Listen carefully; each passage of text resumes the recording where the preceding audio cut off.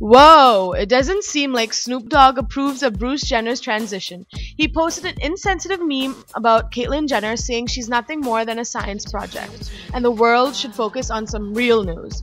It's no secret that Snoop Dogg, 43, is controversial, but his latest Instagram post where he insults Caitlyn Jenner seems to be so out of line, even for him. Snoop Dogg wants the world to put more attention on real news, like the fact that Akon is supplying 600 million Africans with solar power. In his Instagram post, Snoop posted a picture of Akon with the information in the form of a meme, which also served as an insult on Caitlyn Jenner.